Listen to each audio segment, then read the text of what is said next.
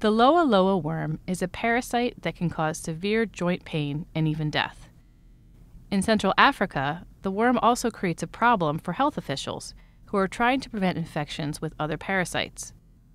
That's because a Loa Loa infection can cause severe reactions to the drugs used to prevent those other parasites. This new tool, called the CellScope Loa, can avoid that problem. It's made using 3D printed parts and uses the camera on a regular iPhone, turning it into a video microscope. In less than 2 minutes, it can identify someone carrying Loa Loa. All it needs is a drop of blood. A finger prick will do. Then it takes video of the blood, and software locates the invisible worms, looking for their unique wriggling pattern as they push red blood cells around.